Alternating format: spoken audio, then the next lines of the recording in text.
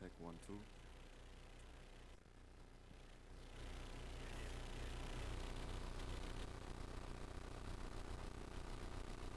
And number 2. Check mic, check mic, check mic.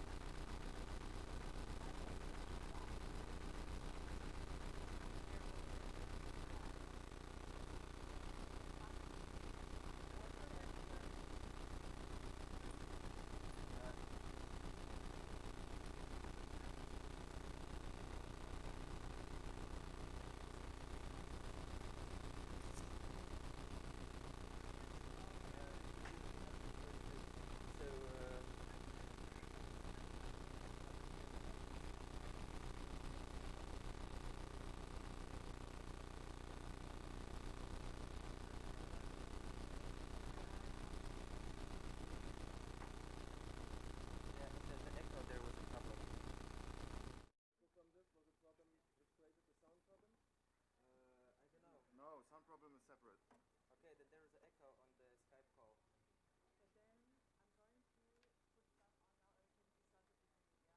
Yeah, we can kind of talk with you, and I mean maybe if you want to can be one you, and that means you hear this, and I think this is also. Can I have someone speaking with mic?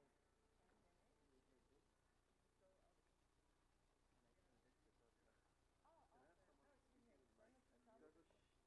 And you hear it good, live, right? Someone You hear it well, Mike. that's voice. But 1 2. 1 1 1 1. You're receiving signal. 1 2 1 2. But I saw before that you're receiving sound. no, I don't know. But wait, there's an input signal. Where's the screen? There is no screen. There's a screen.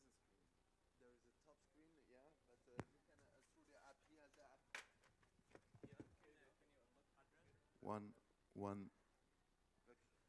Check check. No, it's not coming in anymore.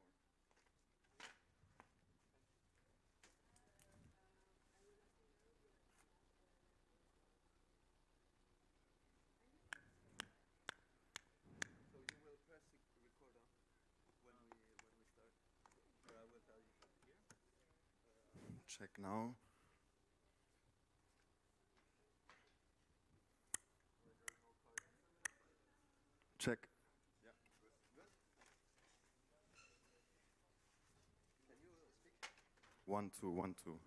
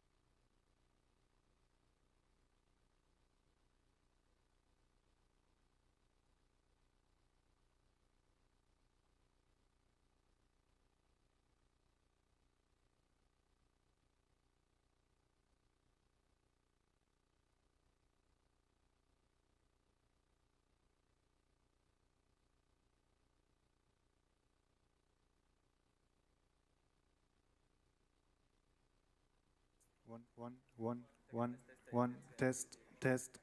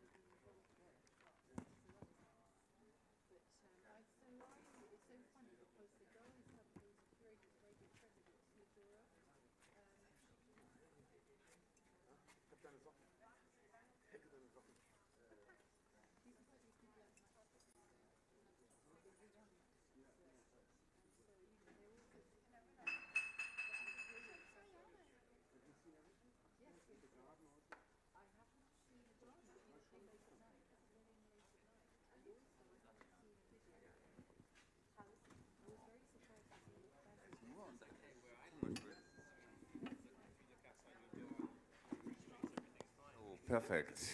Hello, hello. Theon, can we start? Is everything working like this time, the techniques? Okay. So, welcome everybody here at Johann Königs Gallery, and also I have to highlight the location in St. Agnes.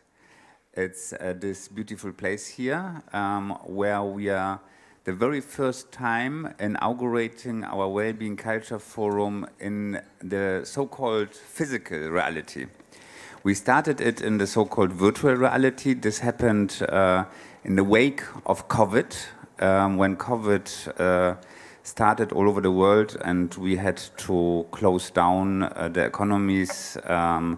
We decided that we need to start thinking with people that are close to us, that we admire, that we believe can help us to figure it out, to talk about the future of cities and the future of the organization of our lives in cities. And I personally learned a lot in this time. I learned that everything is dependent actually on culture.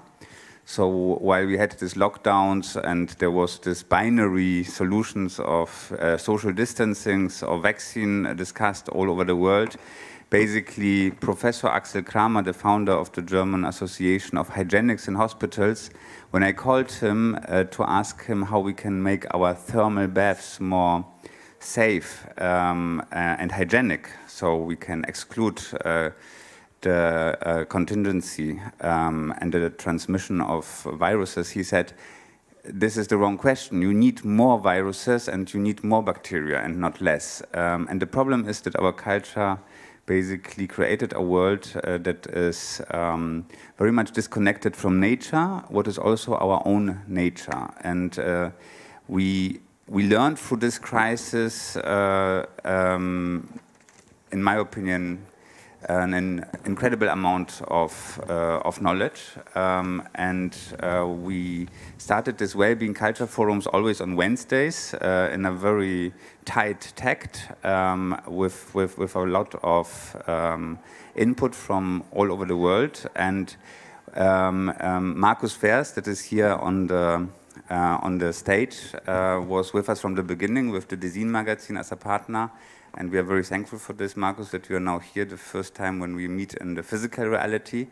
We are now basically merging the two realities. So we have here the reality that is physical. We have on the screens our guests that are joining this conversation via Zoom. And then we have our audience divided between the people here at Johann Königs Place and St. Agnes and the people at home on the screens. And I'm very happy now to welcome the guests to this talk. This talk will highlight this topic of creation in crisis. So as we all know, yesterday we compared it in the session Breaking Bauhaus today with the situation 1919 when Bauhaus was created. It was also a situation of extreme pressure on our social systems, on our populations. There was the Spanish flu, 1917, the First World War, obviously, and then the industrialization that led so many people to move into the cities, and the cities had to be recreated, and then this incredible process of creation started, maybe something that we are missing a little bit today, where artists, architects, cultural workers came together and reimagined and recreated our cities and the way how we live in the cities. And this kind of innovation and pressure that is coming through crisis is exactly the topic of our discussion today. And I'm very happy to introduce the panelists. Very short, so it won't take any more time, this introduction. So here to my left is Jivi Lee. She is an artist now based again in Berlin. As I learned, she was under lockdown in Casablanca. She couldn't leave Casablanca that she wanted to visit for 4 days, for 4 months. She will tell us a little bit about this. She was locked down under under circumstances that you definitely can count as crisis, and I'm very happy to learn how this influenced you, your thinking, and I'm extremely happy that you are here because I consider you are like an amazing artist with installations that were really mind-blowing.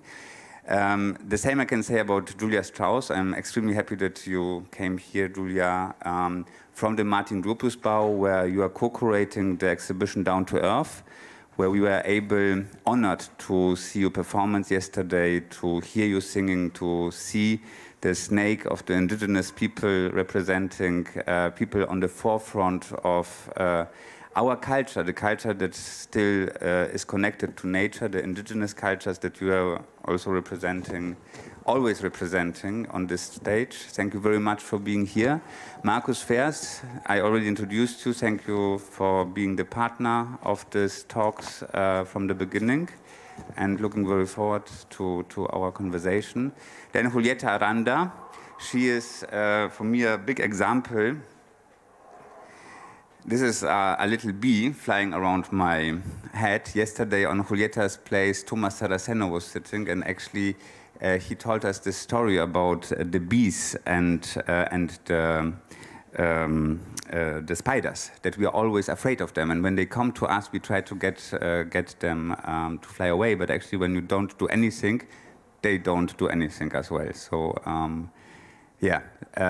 Now you are sitting on the place of Thomas Saraceno, and I think that that you are here is amazing. You are not only an artist that is worldwide known, but you are also founded eFlux, and this is how you connect artistic practice, information, and activism in a way that is probably exactly the interdisciplinary way of thinking that we need to have, and that a crisis shows how important it is to be able to react in this way. So I'm really curious to hear your take on our topic today. Then Johan, thank you very much for being here, and thank you for being co-host of this event series. As I already said yesterday, you do an incredible job because you are actually an artist gallerist, in my opinion. So you have the approach of an artist towards curating and taking care what curare means, right? So you're taking care for your artists, you are staying with them for the lifetime, and this is how you are able to reach far out of the usual white cube into the city. Now you proposed together with Anne Brandelhuber the Mäusebunker as a new center, international center for creativity. And I think 2 days ago they announced that they won't demolish the building, so there's a chance that this building will be taken over by artists, and this is also this outreach from creativity that happens in a white cube into creativity that can really go out in the city, and yeah, and I'm very happy to have you here. And Sarah Wilson, today my co-moderator that I will now give the microphone to start with the first questions. She is our very first advisory board member since we founded together the Therme Art program at the Royal Institution in London in 2017. And without your, advice and patronage, I'm sure that we wouldn't be here right now. So I'm absolutely grateful towards you, and I'm very happy that I can give you now the microphone to start this panel. Thank you very much to our audience for being here, and a big applause for the panelists.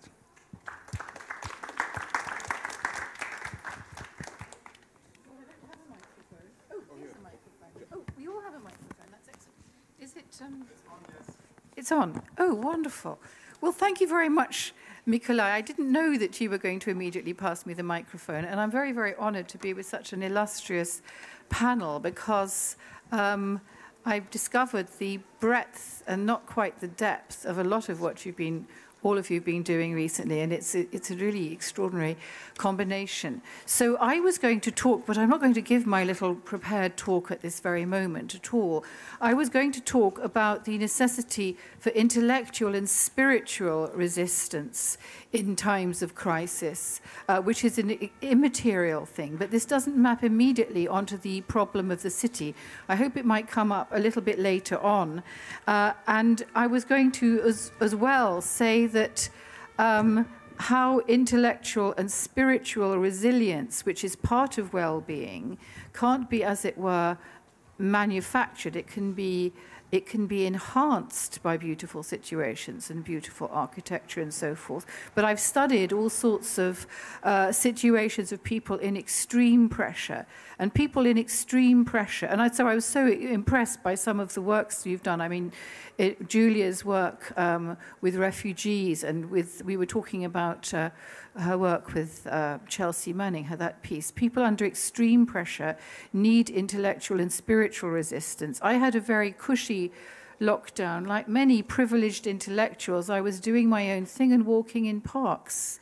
I know that in some countries people weren't able to walk in parks. I felt really, really guilty experiencing virtually through information the very, very dreadful situation many people were in. And in fact, I live in a part of the East End, Mile End, which suddenly I discovered on a little plaque that's normally about bees and butterflies in Mile End Park. It's where people buried all the plague victims of one of London's other great moments of plague and crisis.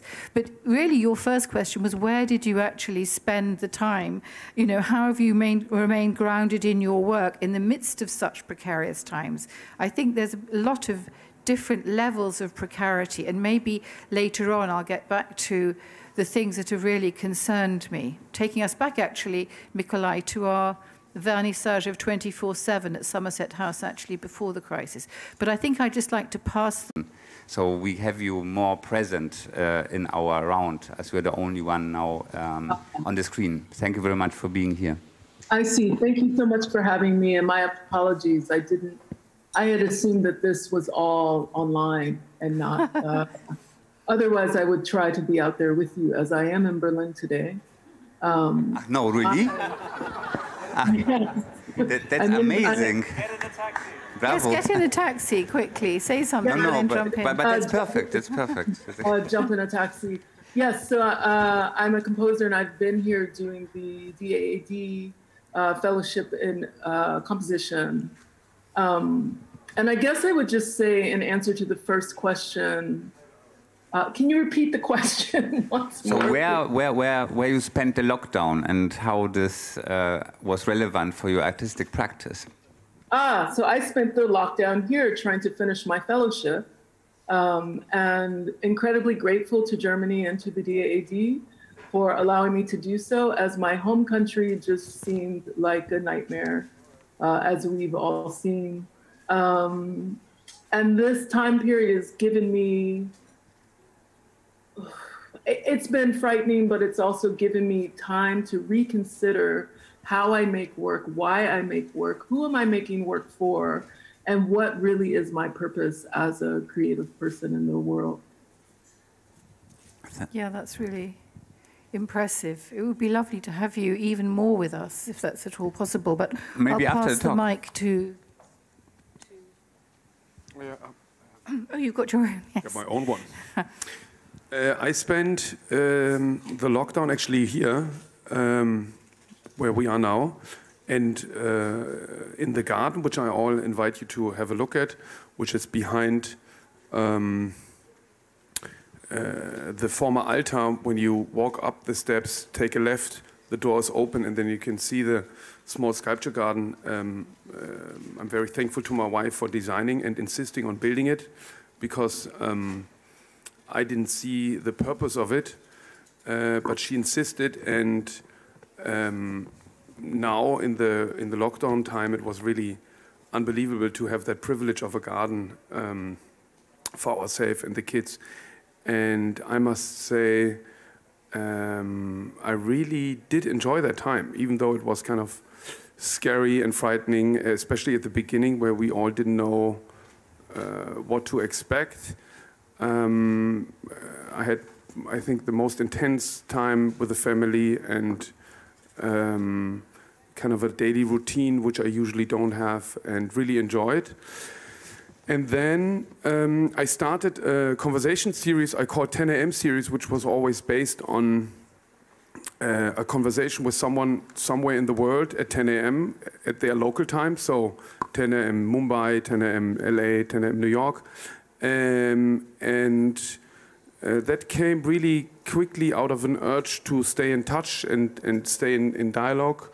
And at the beginning, I thought that we are all in this together, and that it's kind of a uniting thing. But then you've really quickly learned how privileged we are here in Germany, and that social unequalness came out in a more extreme way than it's visible anyway. Yeah, I would say that's it for the moment. Hi, yeah, Julieta. okay, working. I spent the lockdown in Berlin, in Charlottenburg, with my 4-year-old son.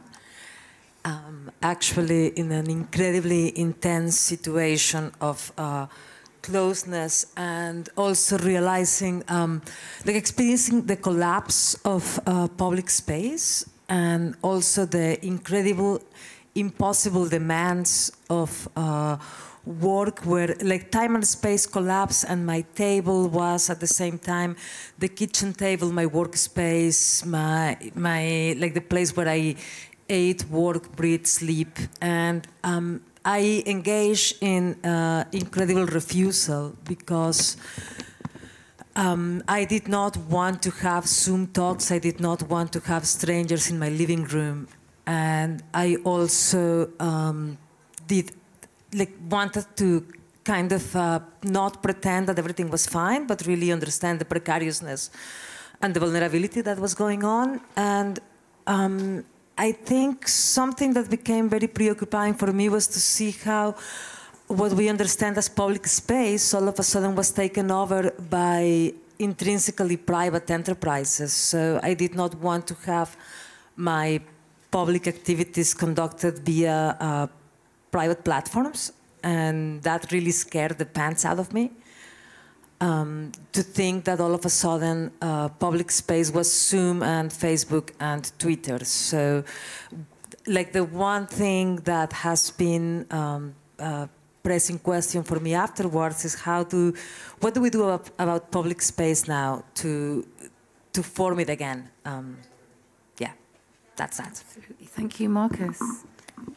Well, Johan and Julieta, I think we all had a similar experience of appreciating having a garden and getting closer to family. I briefly stopped worrying about Brexit because coronavirus was even more of a worry. I run a business of about 35 people. Most of them are in London, a few in New York. And so I'm a journalist, and Design is a platform that reports on what's going on in architecture and design. So I found myself having to balance the twin pressures of reporting what was happening in the world in terms of coronavirus, because it was the most popular topic we've ever written about. Our audience jumped 20% during the pandemic. We kicked off our coverage of coronavirus with an interview with Lee Edelcourt, the trend forecaster, who was the first to define the pandemic as a potential to reset the world. It had 800,000 page views, by far the most popular story we'd ever written about. So trying to coordinate this orchestra of 35 people all working from home around the world, at the same time witnessing the collapse of our business model, because Design is very much, our business model is very much based on going to places like Milan, doing projects with brands, them paying us to launch their new products and things like that. We have a jobs website as well, of course. Recruitment collapsed. So we're trying to juggle these twin pressures of an exploding interest in what's going on in architecture and design with an imploding business model. The long and short of it, we tried to solve the problem by launching our own virtual festival that was a private space, but which became my social and mental health salvation, actually, to be able to talk every day with live interviews with amazing creative people all around the world. And that became my network during the pandemic. Wonderful. And now we move on to Julia. Is it on? It's on? In theory.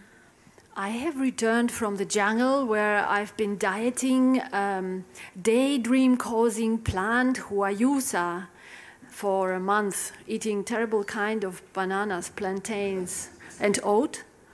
And so I just returned. I landed in Berlin on my way to Athens. There was this lockdown, and I just continued the jungle diet at home. Also, I was finished with filming of the last episode of the film called Trans-Indigenous Assembly, about practices of grounding.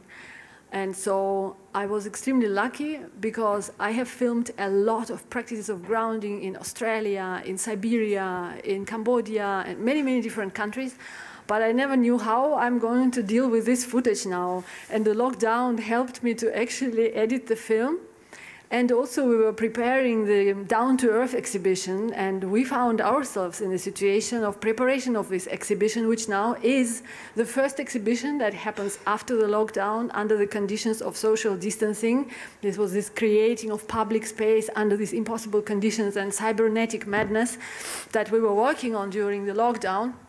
And so it was a very intense process of transformation because we were actually preparing an exhibition which is unplugged and uses no flights. So it all intertwined. It's amazing. Thank you. Kung Fu on Zoom? Exactly. It's also the adaptability we have to, I think, inspire the non-adaptive parts of our society with. And that's why we're here. Julie? As you said before, the beginning of the year I was a bit over a month in Senegal for my art projects in a residency. Not even the residency came very accidentally, something which was not planned. And on my way back from Senegal to Berlin, I was talking to my Senegalese painter friend who was in that moment in Casablanca, and I missed him in Senegal, so I was like, oh, it's too bad.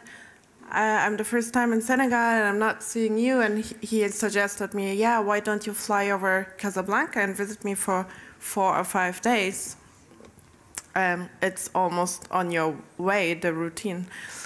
And I was like, yeah, I mean, they pay my flight, so why shouldn't I visit Casablanca? It's a very, exciting thing. And once I got there, my next flight got canceled immediately. On the next day, it was the lockdown. So, and it was really not really announced before. They were acting very fast and aggressively somehow. And yeah, in the lockdown, they extended the state of emergency again and again, and the lockdown again and again. So at the end, from 4 days or 5 days, I stayed for a month in Casablanca without not really seeing the city. Because in Morocco, you were not allowed to take a walk or to be in the nature even. Like, even to buy food, you needed a, passierschein. The paper, the permission, which I didn't have with my colleague. So, and I had a very beautiful small house directly at the seaside, and I was looking through my window to the beautiful Atlantic, like very wide Atlantic, but I was not allowed to walk on the beach. And I found it very ironic to watch every day through my window frame out and to look at this landscape painting somehow, and not to have the possibility to really experience that, right? And yeah, and I started to, like in the beginning, I thought, okay, let's calm down, use this moment to clean up your external hard drive, to update your portfolio and everything. So everything what I can do digital, I did. But then they extended the lockdown again and again. And I was like, okay, I have to do something. Like, I really needed to do something creative and to create something. And I used it as a chance to paint. And I studied painting at UDK in Berlin, but I never really painted. I was always very conceptual in my works. And even now, since few years, I really want to paint. I want to try it, but like in the everyday atelier studio routine here, I have deadlines and I'm running like from one deadline to another one, and they're like conceptual work. So I didn't really had, and then at some point you're taking over unconsciously a role, right? Like okay, I'm a conceptual artist, you know, like, yeah, and I work with site-specific installations. And I thought, okay, it's the perfect chance. Nobody is looking. I can burn them at the end, but I want to start to paint, you know, and nobody will judge me or ask me any questions. I just paint. And because I couldn't find some materials there, I just found some empty canvases of my colleague. But I didn't know what to use to fill the canvases. And so I started to use coffee. And I started to paint very, very intensively with coffee. Yeah, I brought some of the pieces here, and you can also see in Berghain right now, and with the Boros collection. I also chose the smaller canvases of my friend, so they in the size of a luggage. Yeah. So you are happy with this part of the creative process? Yeah, it was very inspiring, and at the end, and I think it was mentally not always easy, but because if somebody would have told me like, okay, you have to stay in Morocco for 4 months, I would have used the time totally differently, or maybe like a residency and very like relaxed, but. For 4 months, I had my luggage perfectly packed because I had the I was on the list of the embassy in the rescue flight. They never took me, but I had the feeling like, okay, maybe they're gonna call me tomorrow, and tomorrow I can go, you know. And so this kind of very in a limbo and uncertainty. But I think because of this, I used it as an inspiration somehow. Yeah. That's so good. Could I say something about space? Because when you were talking about Zoom being negative, what I said about how I just did my stuff and walked in parks sounds extremely boring. But in fact, I was having to supervise MA theses of candidates who couldn't use libraries. And what happened was very extraordinary, especially in terms of people whom I knew very well and I'd been to the Istanbul Biennale with, and I'd supervised other aspects of their work, but the projects they invented were very special and were actually, because I was privileged enough to be teaching in the contemporary sphere, very, very interesting new types of contemporary art project. For example, one girl who, when she was 15, had been living in Kinshasa in Africa, actually wrote her thesis about Kinshasa street art, but in a way that one would never have anticipated, thanks to Zoom, was actually interviewing Kinshasa street artists in their dark houses, you know, at different times of day and night, to make this project. Whereas one would initially have said, well, you can't possibly go and interview these guys. And another girl who was American, who in fact caught COVID and was the one I was most concerned about, with no family around, isolated, very pale. I had once a week Zooms with my class. She did the most incredible project. Raja, what's his name, Raja, the Icelandic artist, something Nassan. Exactly. She worked on the project she'd seen in Detroit, and her thing was called If Venus Could Speak. And he'd done a project in 3 different venues, 3 different iterations, as people like to say, with people volunteering to be women in gold gowns. It was called Woman in E, playing melancholic chords on a guitar. They had to keep replacing each other. So his job as artist was conceiving the work and minding the work in the places. And just, I don't know if he had an assistant to interview the people who performed, but my student, whose project was called If Venus Could Speak, thought of interviewing as a kind of sociological project, because we're very interested in the concept of Nikolai Soren-Tchekhov, ethnographic conceptualism, interviewing, of course, by Skype, 21 women, a third from Iceland, a third of all sorts of various different social mixes from Detroit, And the iteration in Washington had opened the day after Trump was elected. And so although the social mix of women wasn't quite the same as it was, which was very, very complex, with all of these women were also crying when they played that. You can see I get very involved in my students' projects. I live vicariously through them and through books and things. It was a most extraordinary project with 21 interviews, like an anthropologist, but a stay-at-home anthropologist, of course in the tradition of armchair travelling, but something quite unique that went far beyond the actual concept and the remit of the artist, which was all the receiver of, you know, someone going to see the work in a museum. Of course, I'm very proud of these projects, so I just wanted to say I wasn't just being very boring writing my own stuff and going for walks in parks, but actually involved in amazing intellectual adventures. But that's exactly what Julia did for the preparation. So maybe you can say something about the snake and how because you said something yesterday in the performance that the snake in the Martin Gropiusbau, that was also created by 7, right? By 7?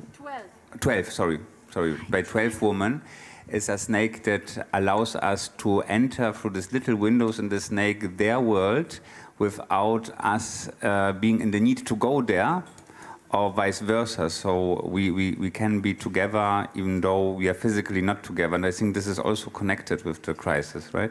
Very much so, because I think that why you have chosen the topic of the symbiotic planet for this conference, just to leap it to yesterday, because we are not only focused on crisis of the lockdown, but in general the lockdown itself is the result of us penetrating the jungle too far, and this is part of the climate catastrophe. So the symbiotic planet has been not read about and talked about, and the symbiotic planet has to be now finally performed, enacted.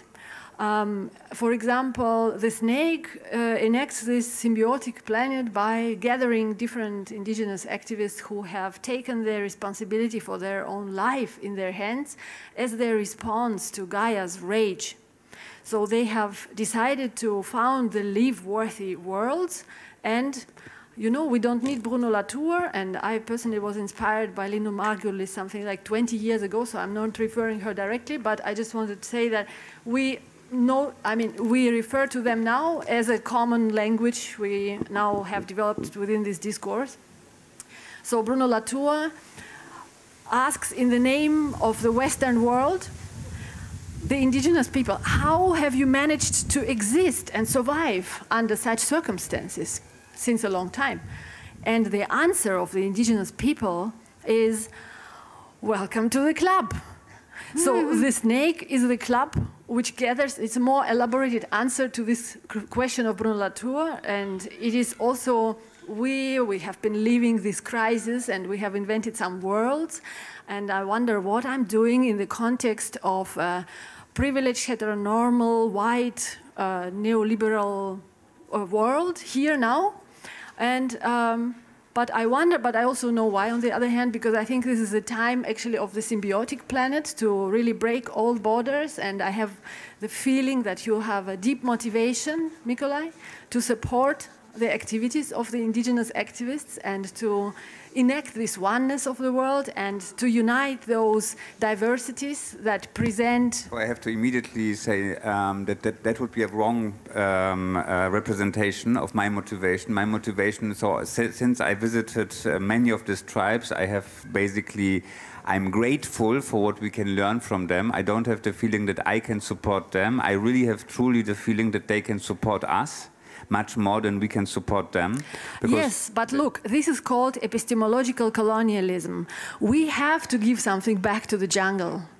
And it's a relation, and we don't have to have guilt or bad consciousness in asking them this question. And this is what I'm doing here also, to hybridize these worlds and to present the possibility to connect with this knowledge in a not a rapist way, but in a mutual, in a symbiotic way.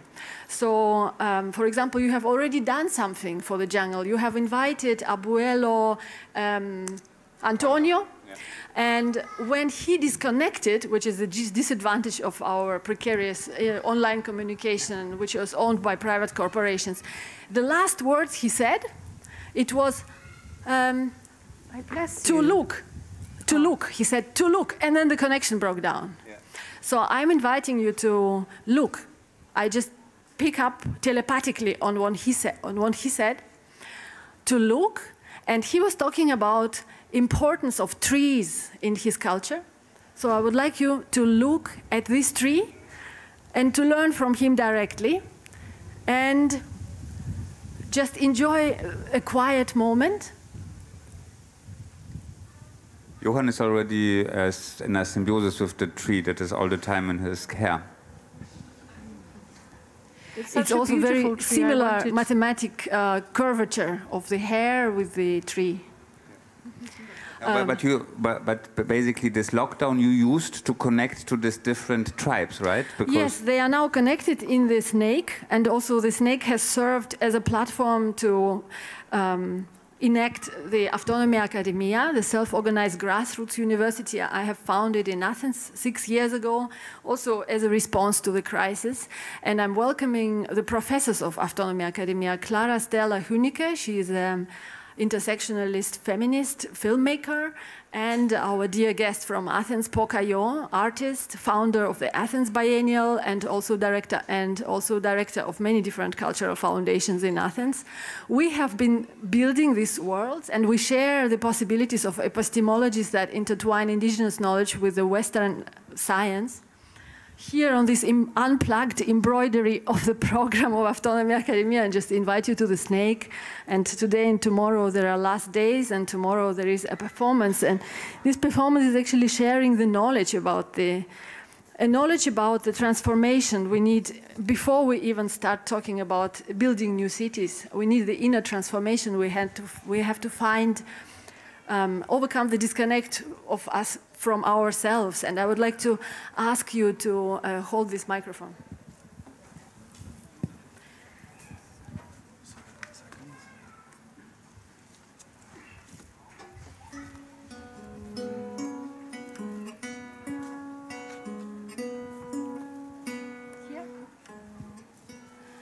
This song is dedicated to Maestra Olivia. It is her song, and her soul is present in the sound. Please just simply look at the tree and honor the indigenous activists who have been assassinated on the front line in their fight for our environment in Siberia, in Australia, and in Amazonas.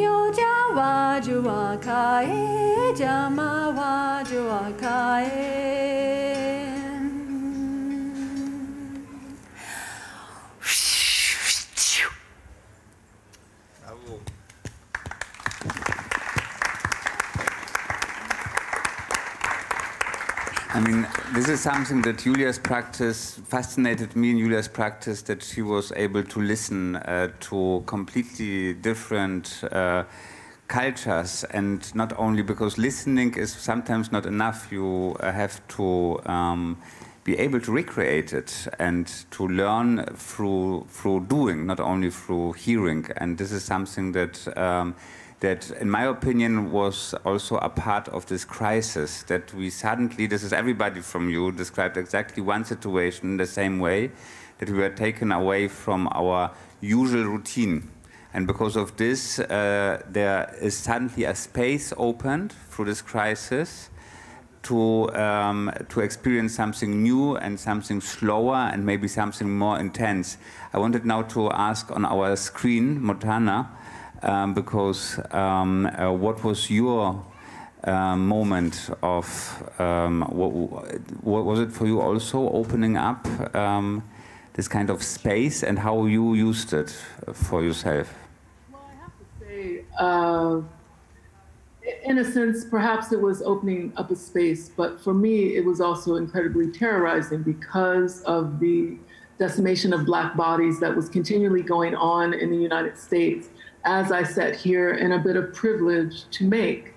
And so trying to figure out, well, how, what really makes sense, and asking myself very deep questions about my own internalized isms, where, you know, dealing heteronormative isms that are internalized through art practice for a lot of us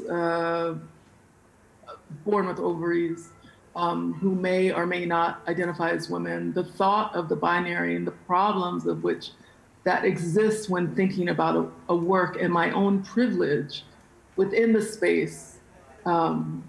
I had to, and I'm still trying to codify a great deal of guilt around that privilege that I have as an arts maker, even under a course of restriction, because I come from a culture.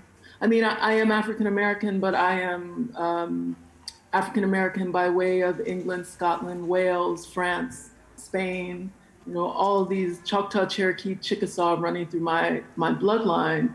But I come from a culture that is very, set the foundation for, at least in my home country, of what is possible in restriction, and how even through oppression and even through an imprisoning of these external values, you cannot imprison the spirit. And trying to figure out different ways in which to pull on that, while also feeling a great deal of guilt around my own privilege as an arts maker.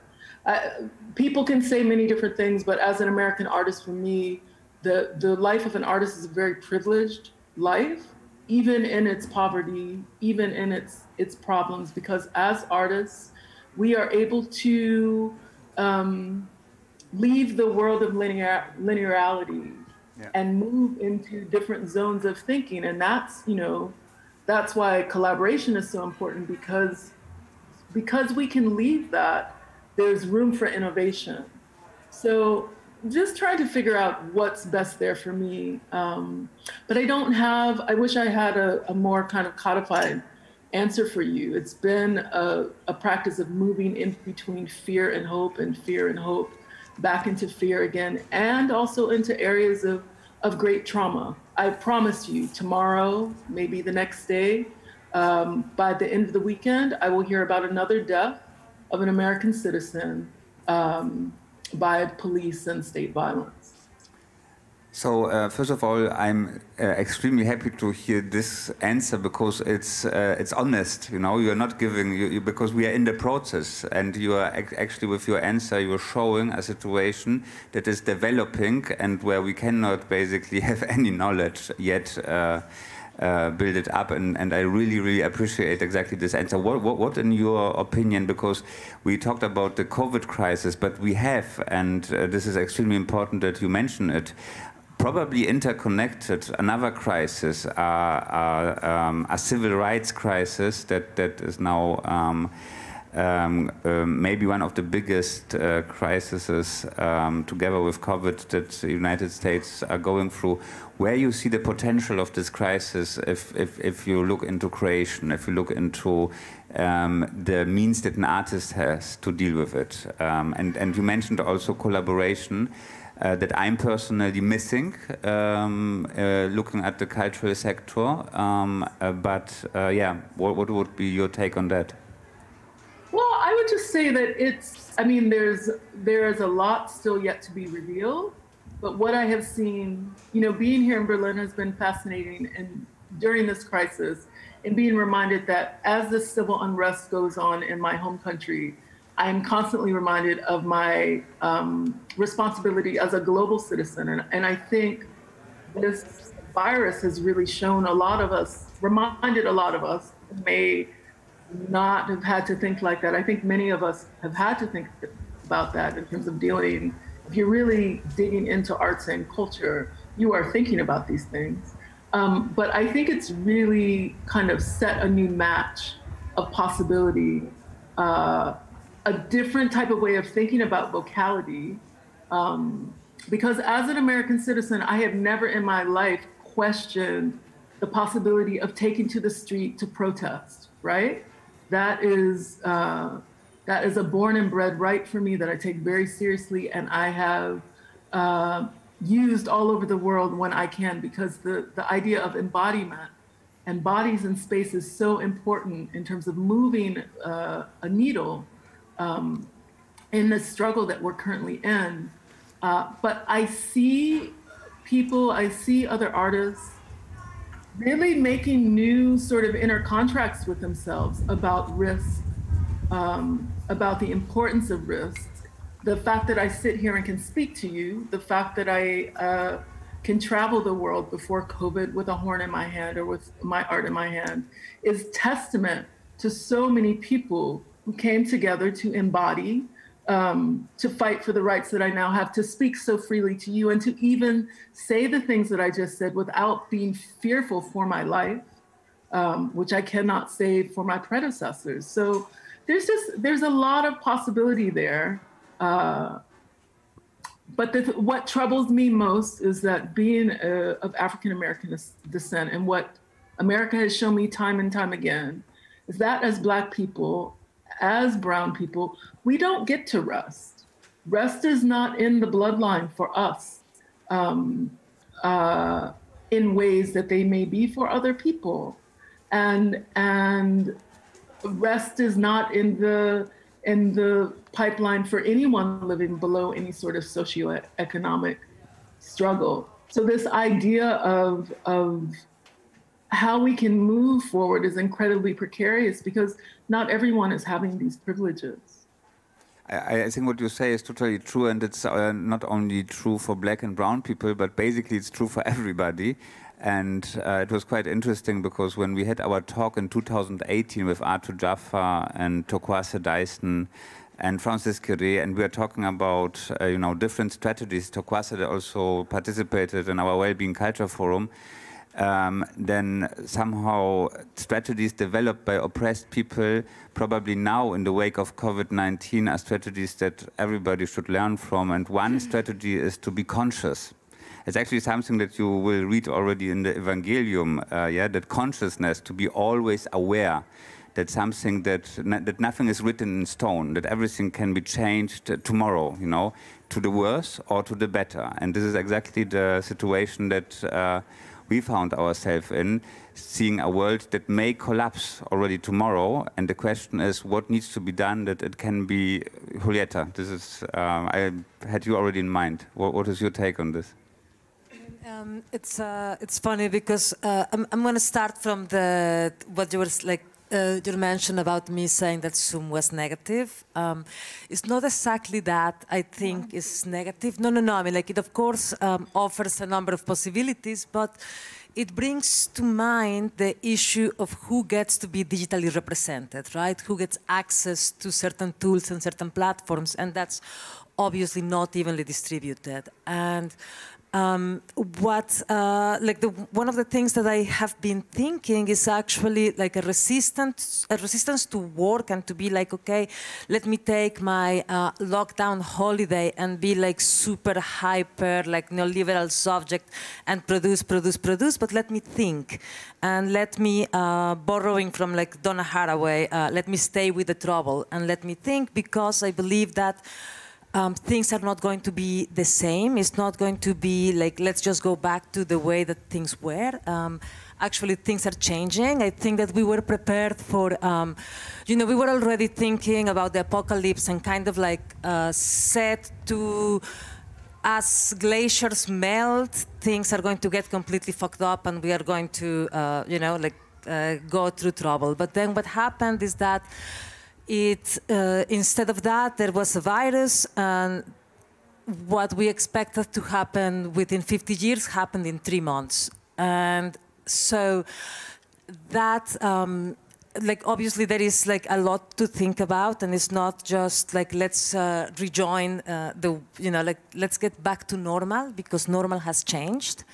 And so what I have been thinking about is how does how has this virus operated? What does it do? And in my opinion, what it does is it has been moving across the fault lines that are already there in the society. So it's, I don't think that one can say that we are fighting an invisible enemy. There is no fight. The virus is not an enemy. It's a pathogen, but that's something else. What is happening is that there is an issue of invisibility there. And the virus renders some things visible and some things incredibly invisible. Some bodies are made very visible, like people in Italy and in Europe getting sick. And some bodies are rendered invisible, like this goes across racial and class lines. So something that for me then becomes important is to think, okay, I am an artist, I work with systems of representation, what it is that I want to represent, and what kind of space I want to create, and how do I produce, not, I mean, I don't want to think anymore about producing the future, because I think it's much more important to produce the present, and what it is the present that I want to produce, and for which communities. And I don't think that I want to go back to making just happy artworks to fill gallery and museum walls. I think it's a moment to really think about producing change in a much more radical way. So that'd be the thing to say. That's very interesting. Johan, can you say something to this new form of art production? Because actually this is only possible if there's resources. So resources needs to be organized for artists to be creative and to produce and to leave the gallery walls. This is something that you did already with many artists before COVID, and after COVID I think the situation was much more difficult. How you see your artists going into the direction that Julieta described, and how you see the possibilities, the strategies to adapt the system, maybe also of the art market, to allow this kind of creativity to go out? I think it's, of course, it's a question of resources, but not essentially. I think way more difficult and challenging for artists is to have to find a certain exposure and find ways to show their art and share it with others. Of course, social media offers great new possibilities, but that's still then in its own context and so to speak of bubble or network. And that was also something I came across in lockdown, that after visiting via Instagram Live Alicia Quade in her studio and all the other artists represented by the gallery, I started to do open call sessions where just random artists joined and showed their work to a wider audience. And sometimes it was amazing conversations and, in my opinion, great work. And sometimes not that much, but it was very interesting to open up these categories, you know, of like what the role of a gallery is and where you stand within the market, and all these like that this is kind of like blurred lines, which I think is very good. And but as great experience it was, it quickly vaporized after. I mean, we did then, now there's currently a group show in London, which is based on all these kind of really accidental or coincidental Instagram meetings. but because of the calendar and my time, we just didn't continue, you know. And of course, my role is working for my represented artist as an agent, advisor, financier, promoter, and so on. But at least it was an interesting experience. But it's a bit sad that I have the feeling that we very quickly come back into our usual pattern.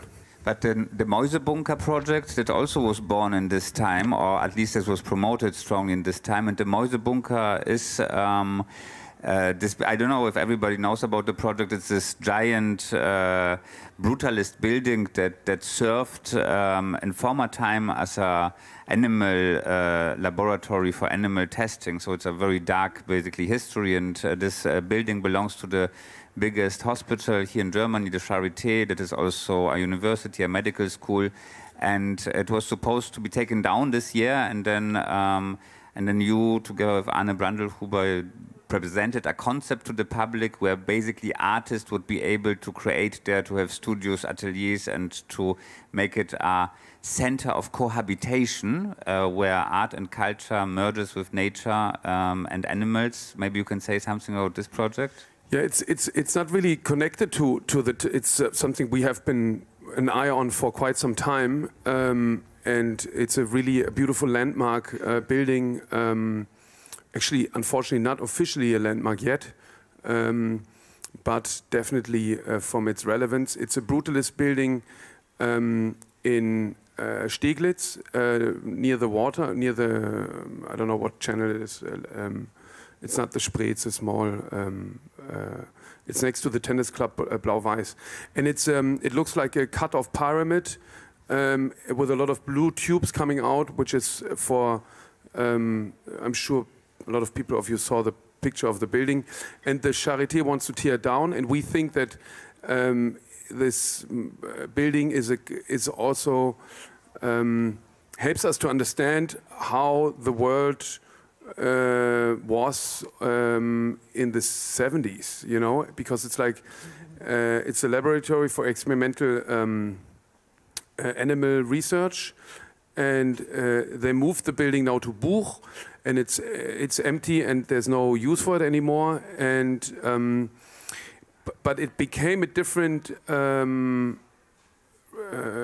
relevance, thinking of the market, the market in Wuhan, and then thinking of what happened with Tönnies here in Germany, which is a mess. I think they 40,000 pigs a day,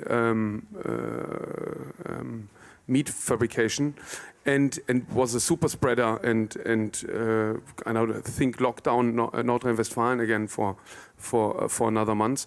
So the relationship between us and animals, of course, in this crisis also comes out, and that's why maybe the project is even more relevant today than it was last year. And we try to buy it from the city at cost. So we propose to deduct the demolition cost from the property value and develop it. And there's an exhibition right now at the BDR gallery, which I only can recommend to look. And there's a screening tomorrow of a Lothar Hempel movie on the Mäusebunker. Yeah, but I think maybe that's another. Yeah, so for but me, just a quick excursus. For me, this is very relevant because you need space. So what Montana said, what Julieta said, also what Julia said, to really develop strategies, to develop networks, to develop collaboration. We cannot meet in Zoom only. We need space to test out also community, to test out social interactions, to build social sculptures. I have one question to Markus, because Markus is providing a big platform that is international, that is actually one of the most important platforms for design and architecture. And what I would be super curious about is how your audience, but also how the providers of content, the creatives, responded to the crisis situation, how, you know, racial, social, and also healthcare injustice, because this is a big connected topic. How was this addressed, and how was this part of your of basically the content that we are providing. Well, yeah, you talk about healthcare and justice. Actually, one of my neighbors is a doctor, and we would run, not together, but during the pandemic, we would often bump into each other in the street, and he would give me the latest inside information from the healthcare service about what was happening. And the thing he talked about often was digital poverty. He said that the people that are impacted most by coronavirus are the people who can't afford a laptop for their child to study, who can't afford to go online to check the latest information, and it became like another way of dividing society. I mean, there is enough division as it is. I thought Giulietta's point about coronavirus not being an enemy, but being invisible is really interesting. But I think it has, in a way, created a war. It's like an invisible smokescreen, and as the fog of corona diminishes, as we start to understand it, all these battles will go on for how the city will the cars win, will the pedestrians win, and so on and so forth. Back to your question, there's a clear graph of the way that our creative community responded to the pandemic. After the initial shock of not being able to go out and this horrific thing has arrived in our midst, the first response of creative people was to try and help. I mean, there was a massive, massive outpouring of people 3D printing masks and coming up with laser-cut face masks, and then proposing ways of then it became a little bit more sophisticated, and proposing ways that you could social distance on trams and so on and so forth. There was a kind of almost like a glut, like a monumental drop of solutions, many of which were ridiculous, to be honest. And even a New York critic described it as corona grafting, which was people like, she felt that they were cynically trying to exploit the pandemic to promote their own work. I think that was a bit harsh, to be honest. But from that immediate, like, PPE, the literal, like, how do we protect people through our creativity, now the conversation has become a bit broader. And how do we reconfigure our cities? How do we save cities? If everyone who can afford to is fleeing the city, what happens to the spaces that are left? There's a big debate going on in London now. The car lobby is fighting back through the right-wing press and complaining that they can't get across the city in their cars quickly enough, and blaming street closures because councils have now decided to close streets so that residents can cycle safely and so on and so forth. But of course, nobody's using the buses and the underground anymore, so there are more cars on the roads. So there's a kind of there's a battle there between making the city safe for local communities against the bigger picture. And my experience of lockdown was I rediscovered my neighborhood. I found little pocket parks I hadn't been aware of. I supported local shops and things like that. So I think there's a consensus emerging amongst creatives that the city will become much more localized, and the globalized network that we've all got used to, maybe Zoom is the place where that will take place. Could I say something about invisibility, and going back to Montana's comments, though, because yesterday we were talking about Adidas with recycled plastic. But when Nikolai, we were at the 24/7 opening in Somerset House, it began with this painting by Arkwright, a romantic landscape with a moon in it, but the first all-night factory where people worked not 3 8-hour shifts, but 2 12-hour shifts. And going back to Adidas, I just looked up their factories where these shoes are made. There are 337 of them in China, like 99 in India, 79 in Indonesia.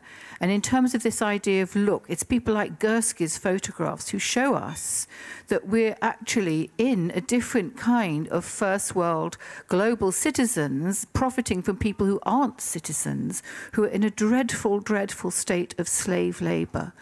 And I mean, this silent minority who have no civil rights in other countries, I think is extremely, extremely concerning. Your practice is very much to do with time, but this 24/7 time where people are just human interfaces is extremely. It's really like the big civil rights issue of the first versus third world, or whatever you want to call it. No, it's not exactly any definition of a third world. I find it extremely dreadful, and we are all implicated with our computers or whatever in sustaining this. And the work that had the most effect on me in that 24/7 exhibition, which I quoted in another circumstance, and I published in an article being published in China, was actually Berlin-based Übermorgen's work called Chinese Coin Red Blood, which was about the Bitcoin factories in the Uyghur region, where these dreadful concentration camps are, where the people who are actually, not the camp workers, but the Chinese citizens, are in this dreadful situation of feeding Bitcoin computers to generate aleatoric numbers to make Bitcoin for mega capitalists in a situation where they just eat and sleep and eat bowls of rice. So there is this enormous, greater, contemporary, actual slavery going on, which I think is one of the great invisibilities, even in the midst of the coronavirus and Black Lives Matter debate. And I just wanted to raise that because it's something we experience together and which Therm is implicated in, but it's very, very important, I think. This is so interesting because indeed through the industrialization that became actually in between, like flash bridge towards the future where they won't be any more necessary, and obviously to do such kind of work and to live in the conditions that come with this kind of work is the most probably dehumanizing way of existence. And this is something that we are all part of, and I think because we are actually the consumers that are consuming this product. So the consciousness again, and this was exactly the point of Julieta, that we are in, and also I think of Montana, that we need the consciousness and the collaboration to overcome this kind of structures. And this is something that in Julia's performance was so beautiful, visible. That was something that that is actually reconnecting us to our body, because if we and it was in Miami, the title of our talk was Back to the Body, and then Arthur Jaffa opened it with the sentence, I'm obsessed with the black body. This was his sentence, but it was about the body itself, you know, because the moment when we, and it is actually, when you go back to Thomas Aquinas, you don't have this division between the body and the spirit.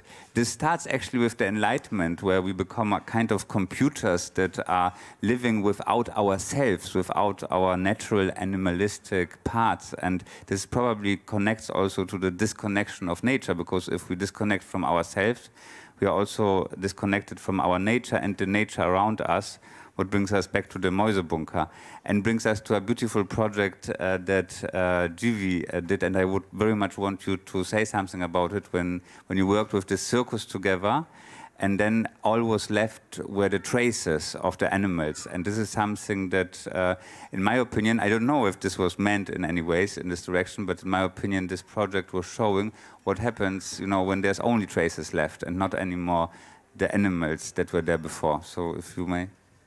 Yeah, hello? Is it working? Yeah. Yeah, you're talking about Blinder Beifall. It's called Blind Applause in English.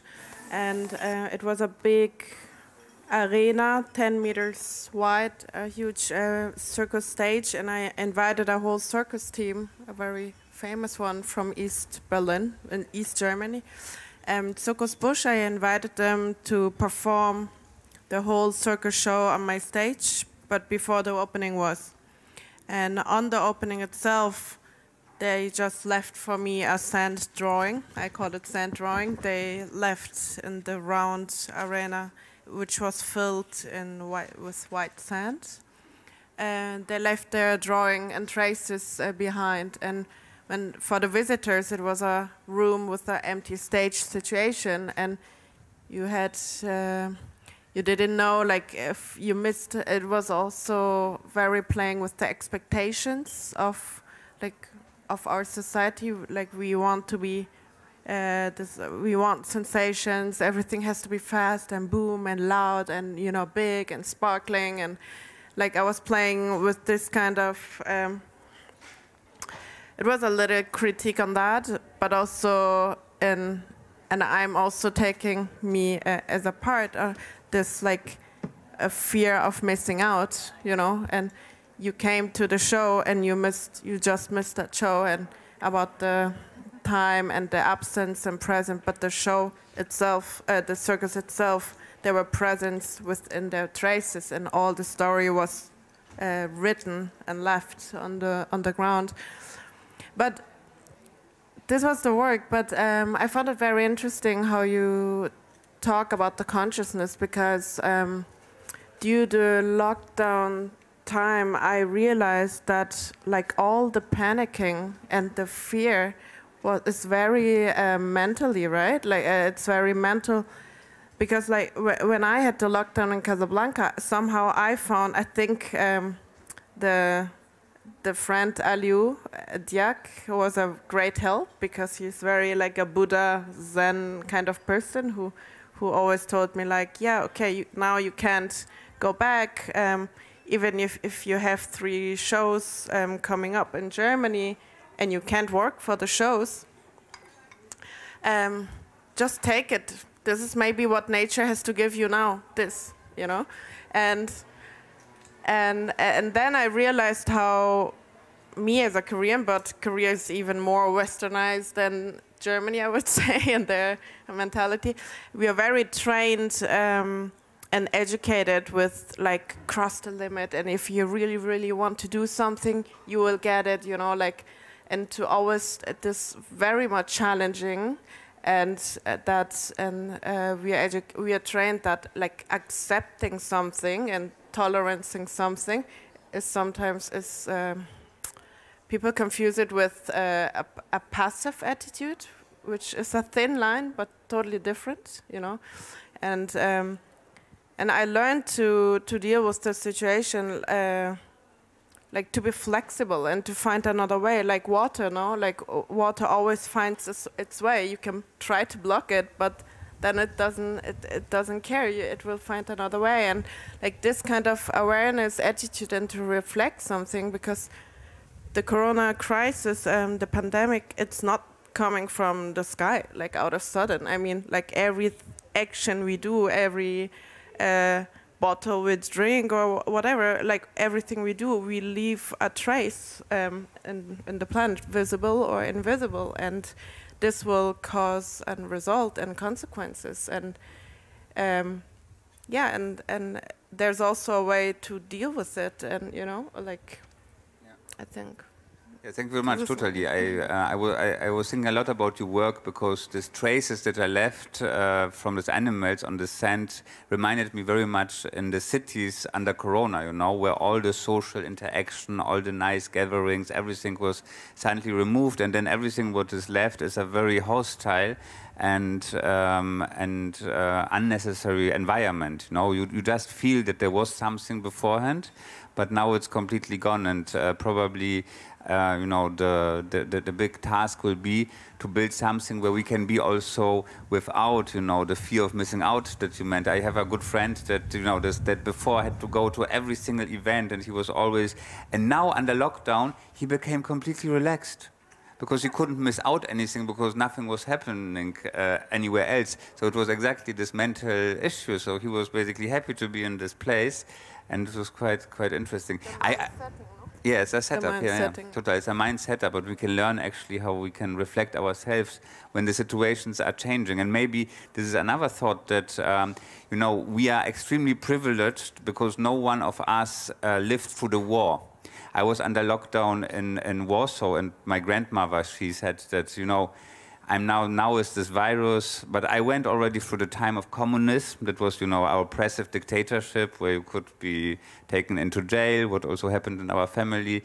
And then before I lived through the Second World War, yeah. So she went through all this existential crisis, and she was very aware that everything can be different immediately. And I think that was quite interesting, because she opened the eyes for me personally that actually this is something that we should be ready to deal with, and it can come any hour.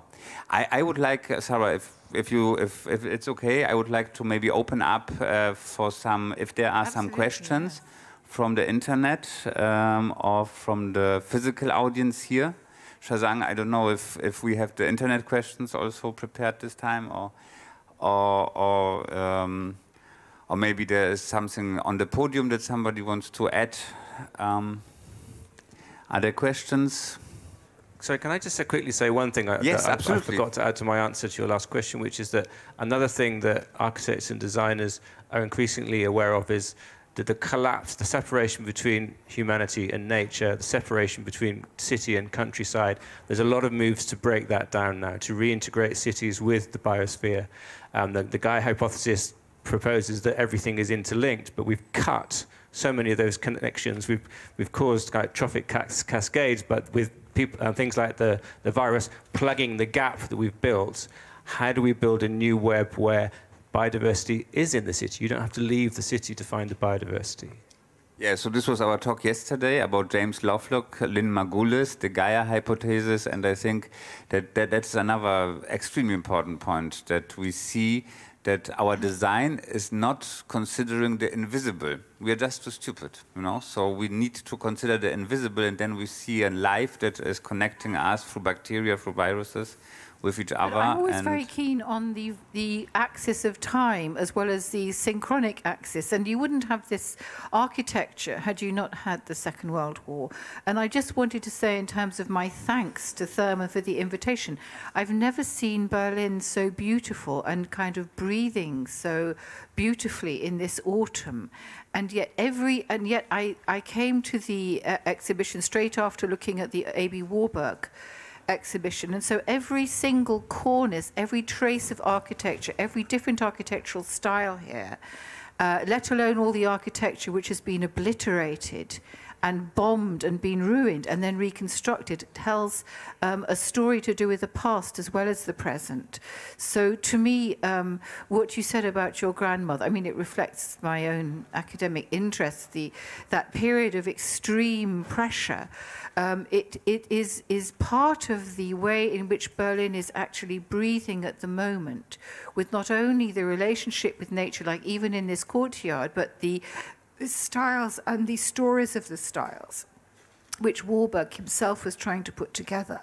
So I think the kind of relationship between that long axis, going back to Gaia as the goddess, because you're so interested in Greece and mythology, of course, and this was a huge, not only brilliant narrative invention, but mnemonic system for people who didn't have the internet to help them remember things. And it's part of this extraordinary invisible heritage that we have. So I think this relationship between the visible and the invisible is one of the leitmotifs of our session. But I do, of course, want to open it up, as you suggested, Mikolai. So, but it's also and you're in charge of the virtual questions, because I can't do anything like that. I wanted to quickly add, because I think it's an interesting detail.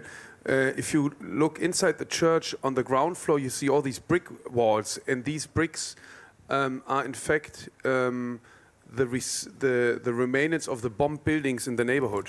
So Mehringplatz was like the moment when the bombers knew they had to unload all their bombs because they had to return. And that's why this so-called Zeitungsviertel newspaper area was completely bomb flat. And Werner Düttmann, who by the way was also the contact architect of Haus der Kulturen der Welt, where the Warburg show is, he collected all these stones and resurrected the church with like the remains of the aftermath of the war. And then also this idea of nature and urbanism combined is very, this utopian architecture concept is very well illustrated in that neighborhood here, because you see there's a lot of, now actually also they really did it very nicely. You have it's like a park, and then all the buildings around us are just like thrown in like dice. So that was the experiment of like living in somehow a green environment, but still being urbanly connected, because we are at the absolute city center here. So the geographical middle point of Berlin is on the other side of the street, and I think it's very interesting now to see if that concept now under the new renovation will work out or not. Yeah. Thank you very much, Johan. So if there's no questions at the moment, I would ask everybody, we always do this kind of exercise to ask for one sentence, if you know one, if it comes into your mind, what would be the ideal sentence for a manifesto of the city of the future? And if I could start with you, GV, if you... It's mean. I will use a quote of Bernd Scherer, the director of HKW. He wrote a wonderful text. I can just recommend. You can find it online, connected to the Anthropocene world and the Corona. And he wrote, "Navigate instead of control, instead of to try to control." And I think this is the key point. Somehow we can learn from it. Thank you, Julia. My sentence would be: sing instead of talk. Not be so dominated by neocortex, and come to Athens to join our new practice of art, which is not as environmentally destructive as the art markets, and the Academia Platonos, which is the base, the foundation of our European culture. A public garden where we practice the Autonomy Academia. And I really have to run to Gropius Bau, so I will sing you an excerpt of an ancient Greek hymn Sarah has kindly mentioned, the epoch it comes from. That's extremely beautiful. Kion vlepharon pateros, rodo esanos antiga polon, ptanis epichnes indioces, Chrises sinagalomenos comes, perinoton apiriton urano, actina polis trafon amplekon, evlav poliderke apagan, perinoton apasan elison, potamides edden pyros ambrotu, Tiktos in epiraton ameran, somen horosidies asperan, catolimpon anacta chorevi, aneton melosi enaiden,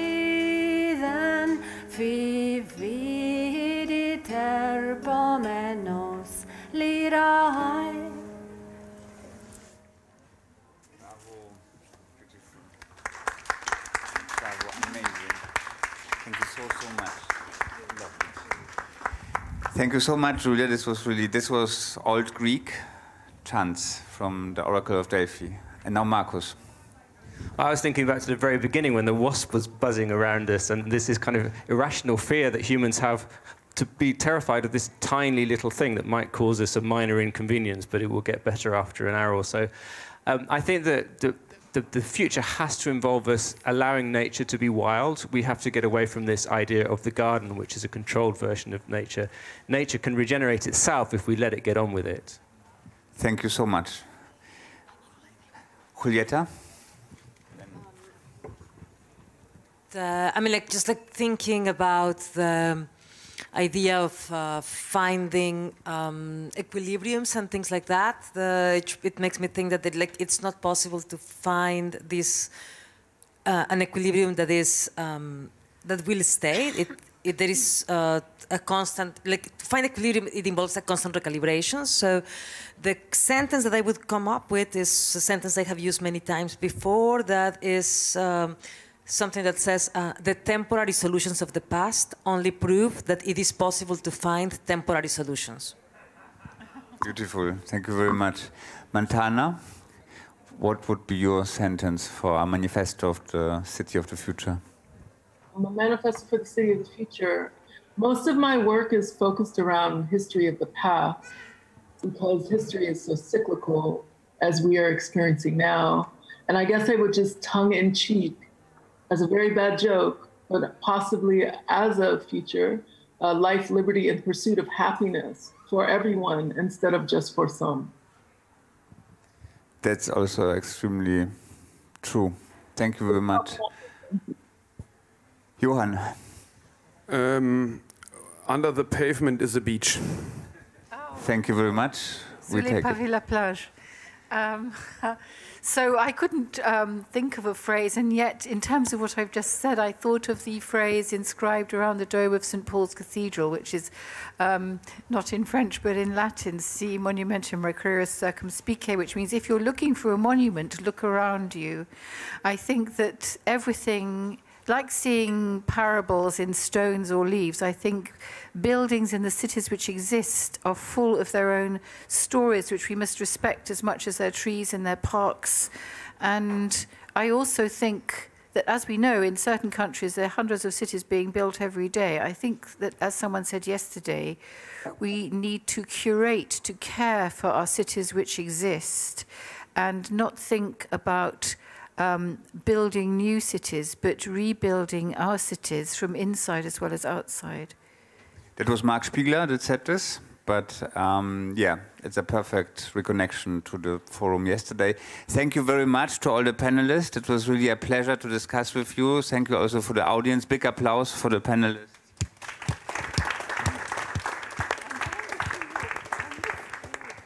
And in half an hour, we have another talk about the critical culture, I think.